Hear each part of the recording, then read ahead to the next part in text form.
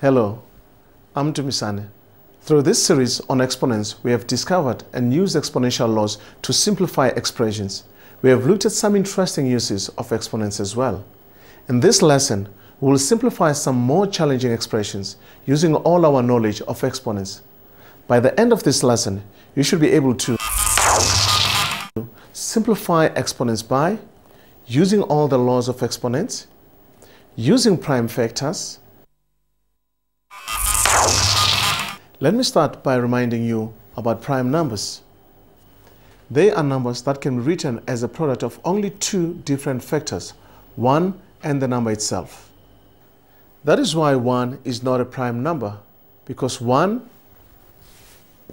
will be equals to 1 times 1. So it's got only one factor. Can you select all the prime numbers between 1 and 30? That means numbers which do not have factors other than themselves and 1. Here they are: 2, 3, 5, 7, 11, 13, 17, 19, 23, and 29. Let us revise some prime factorizing. Let's find the prime factors of the following and then write the factors as powers. 16 to the power n. 16 can be written as 2 times 2 times 2 times 2 4 times, all to the power of n, and this can be written as 2 to the power of 4n. Do still remember the factor tree? Let's prime factorize the number 162 using the factor tree. 162, find the prime factors of 162. The first one will be the number 2. Now 2 goes how many times into 162? We find that it goes 81 times. Now what will be the factor of 81? The prime factor of 81 will be the number 3. 3 goes how many times into 81?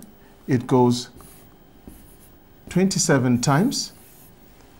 What will be the factor of 27? Again, it will be the number 3. 3 goes into 27 9 times. Factors of 9 will be again 3. 3 into 9 goes again 3 times. Now, what will be the factor of 162? It will be 2 times 3 times 3 times 3 times 3 4 times.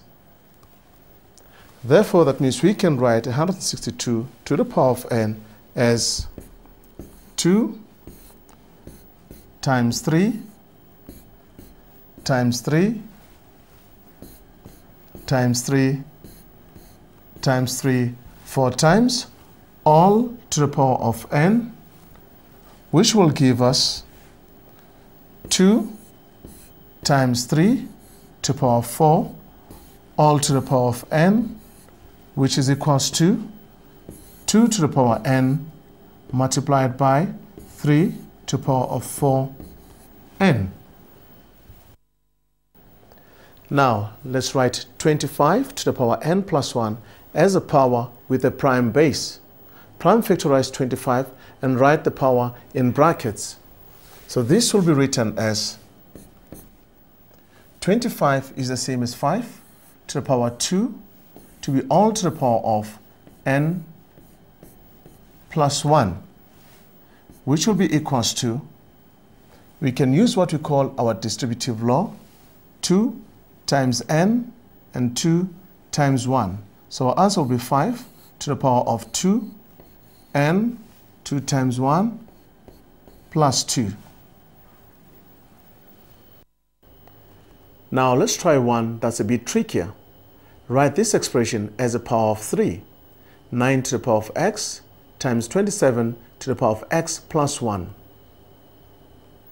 We know that 9 is equal to 3 to the power of 2 and 27 is 3 to the power of 3. So let's put these powers in brackets. That means here we'll have 3 to the power 2 all to the power of x multiplied by 3 to the power 3 all to the power of x plus 1. Multiply that out, we'll have 3 to the power 2x times 3 to the power of 3 times x, which is 3x, and 3 times 1, which is plus 3. Again, we apply our first law. Bases are the same. We simply add the exponents. That will be equal to 2x plus 3x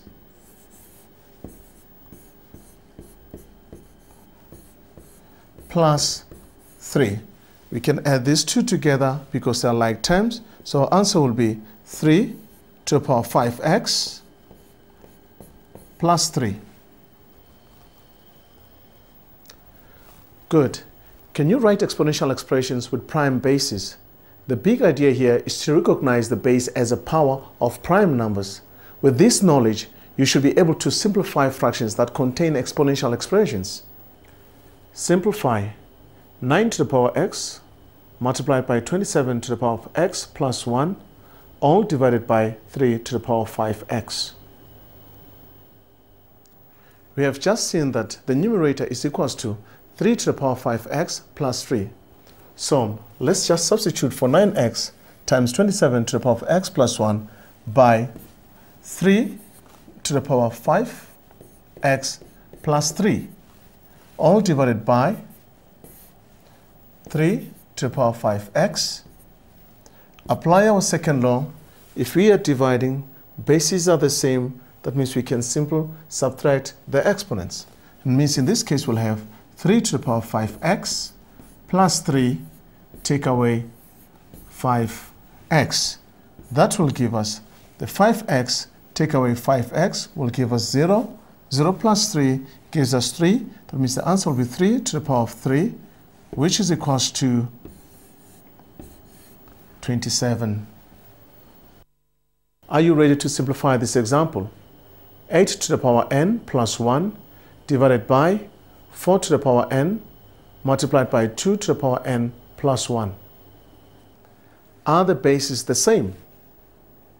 We have the bases 8, 4, and 2, but they are all powers of 2. If we write each base as a power of 2, we'll be able to use the exponential laws to simplify the expression. Now let's look at 8 to the power n plus 1. This can be written as 2 to the power of 3 all to the power of n plus 1 divided by 2 to the power 2 all to the power of n multiplied by 2 to the power of n plus 1. Let's remove the brackets there. That will give us 2 to the power of 3 n plus 3 divided by 2 to the power of 2n times 2 to the power of n plus 1. In this case, the bases are the same. Let's apply our first law. It says if the bases are the same, we can simply add the exponents. That means we'll end up with 2 to the power of 3n plus 3 divided by 2 to the power of 3n plus 1. And lastly, we must divide. The bases are the same, so we can subtract the exponents. We have a base of 2 and 2. Apply our second law. That will be 2 to the power of 3n plus 3. What do we take away? We take away 3n, and we're taking away 1. That will give us 2 to the power of 3n minus 3n. That gives us 0. 3 take away 1 gives us 2. That means we'll be left with 2 to the power of 2, which is equals to 4. We have managed 3 examples of simplifying expressions in this lesson. Now it is your turn. Your task today is to simplify 4 to the power 2y times 8 to the power y plus 1 divided by 2 to the power of 3y, and write down what you did in each step. Join me in the next lesson where we'll try to simplify some more expressions involving exponents. Until then, cheers.